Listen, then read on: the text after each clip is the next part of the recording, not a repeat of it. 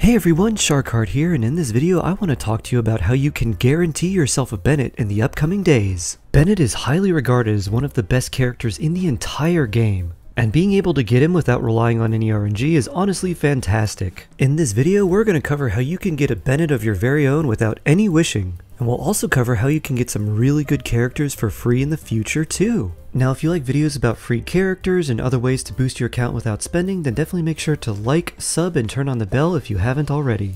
I like to make videos like this so people can get an advantage without feeling like they're forced to spend. I also like to make videos to notify people when there's free primogems up for grabs. Many of these events and special codes are very limited, so being sub with the notifications on is a great way to make sure you get those free primogems too. So thank you so much for liking, subbing, and turning the bell on, and as a thank you, here's a picture I made of Jolene Cujo out of string. So sit back, relax, and let's dive in. This method does take a little bit of planning and preparation, and I'd hate for people to make some mistakes that prevent them from getting this character, so I wanted to bring you this now. Now some people may be wondering why Bennett's such a big deal.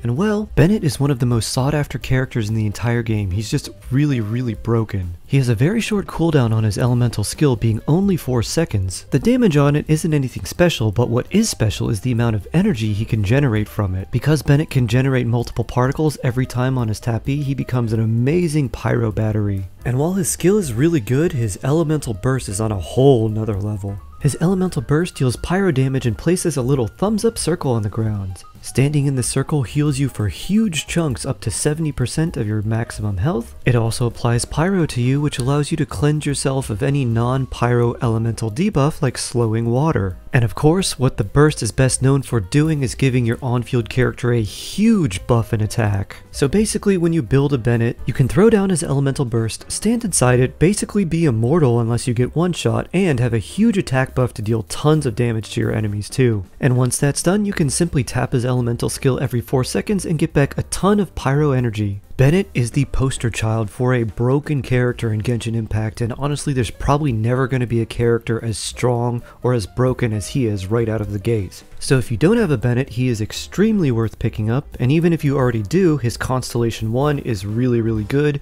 and his Constellation 5 is also extremely strong. His Constellation 1 allows you to get both the healing and attack buff at the same time, whereas in his base form you're only getting the healing if you're not at 70% HP, and then you get the attack buff, but with his Constellation 1 you get both simultaneously. His 5th Constellation is also really strong as it gives you 3 talent levels to your elemental burst. This effectively means that from talent level 7 onwards, Bennett is giving you over 100% of his base attack. So how do you get this extremely broken character that will carry you through the entire game? Well, it starts with this item. This is Masterless Starglitter, and you've probably seen some of it, and you've probably even used some of it before, but you may not have realized that you can use this to get a bunch of free characters. Or maybe you did know you could use it for getting free characters, but you wanted to turn them into wishes instead, so you haven't ever saved any of this. And honestly, it's better to save Masterless Starglitter and use them for characters you don't have, or even some really good constellations for characters you do have, because the chances of getting that 5-star, that really cool 4-star that you want from turning Masterless Starglitter into wishes is really low. So definitely start saving your Masterless Starglitter if you haven't done so already, because Bennett is coming to the Paimon's bargain shop, and you can just straight up buy a copy of him for 34 Masterless Starglitter. Now I just said that it's better to save Masterless Starglitter and use them for characters instead of using them for wishes, and let me show you why. It takes 5 Masterless Starglitter to convert into a single wish, and it takes 34 Masterless Starglitter to buy a copy of a character in Paimon's bargains. So if you were to convert the same amount of Masterless Starglitter into wishes, you'd only get 6 wishes, and that's not even enough to guarantee yourself a 4-star. Or you could use that same 34 Starglitter and get yourself a really good character or some really good constellations for some characters. Now let's talk about how you get Masterless Starglitter in the first place.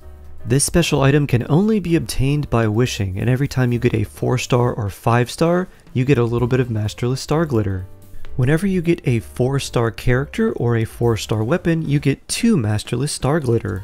And once you've gotten enough duplicates of a 4-star character to fully complete their constellations, any further duplicates of that character will then give you 5 Masterless Starglitter. Every 5-star constellation and 5-star weapon you pull gives you 10 Masterless Starglitter. And if you're able to complete a 5-star character's constellations, then any further copies of that character will give you 25 Masterless Starglitter. A thing to note about getting the extra Starglitter from completing character constellations is that you don't actually have to unlock any of the constellations to get the bonus. You simply have to have enough duplicates or enough copies so that you could unlock their final constellation. So once you accumulate 34 Masterless Starglitter, you can simply go into Paimon's Bargains, click on this little tab here, go over to characters, select the one you want, exchange, and then bam, you've got a new character or constellation. And as you can see here, I can't buy Razor because I already have him C6 and therefore he's not available in the shop anymore. And I really wanted to make this video because when it premieres, you'll have about 10 days before Bennett will come to the Paimon's Bargain shop. So you have some time to prepare for Bennett now, but you'll also be able to get him in the entire month of November.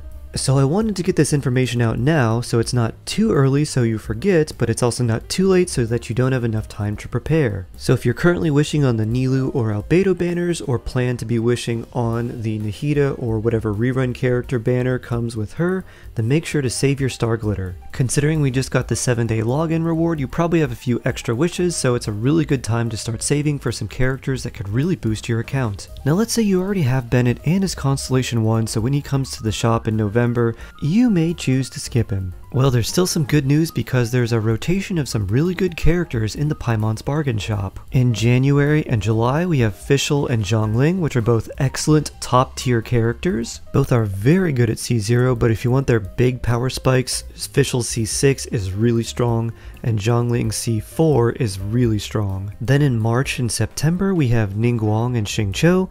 Ningguang is not that great to be honest, but Xingqiu is amazing and one of the other best characters in the entire game. If you don't have Xingqiu, I would highly recommend picking him up, and every single one of his constellations is really good, so getting extra constellations is also something you might want to think about. Then in November and May we have Bennett and Lisa.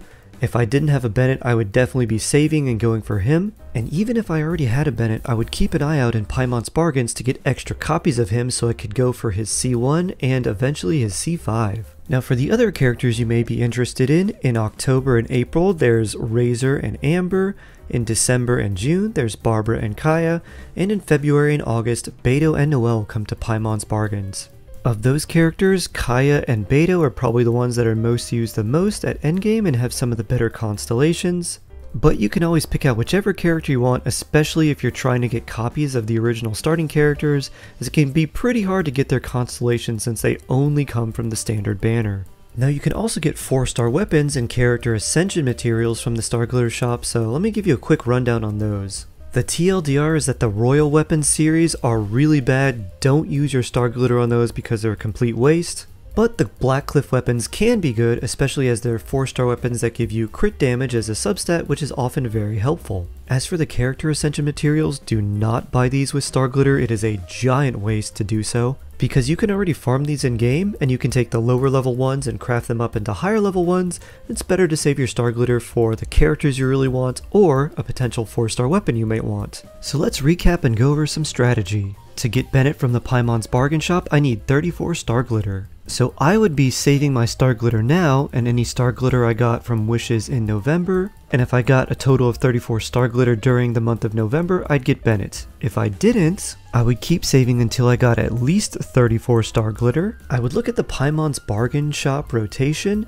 and see which characters I want and plan for the future. So for example, if I wasn't able to get enough Starglitter for November, I would look ahead and say, oh, well there's Fischl coming in January, I definitely want to get her, and then Bennett's coming back in May, so I'm going to continue to save Starglitter, I'll get Fischl in January, and then continue to save more and get Bennett in May. I would not use any Starglitter for any weapons, and definitely not for any character ascension materials until then, and just save my Starglitter, pretend it wasn't there until I really needed it, and then bam, get the characters I really wanted. I hope this video has been a good PSA. Bennett is not in the Starglitter shop yet, but he will be quite soon, so you definitely want to start saving and get prepared if you haven't already. You may have gotten a lot of Starglitter recently from the free wishes we got for the anniversary, so I definitely wanted to make this video so that everyone has a heads up and doesn't miss out on one of the most broken characters in the entire game. And if by chance you aren't able to get Bennett in November, he will be back in May, at least as long as Hoyo doesn't change the Paimon's Bargain shop rotation. but it has been pretty consistent so far. Anyways everyone, I've been Shark, you've been Jawsome. Thank you for all the love, the support, the nice comments, it really does mean a lot to me. You're the best, I love you, I hope your day is fantastic, may order guide you friends, and I'll see you in the next one.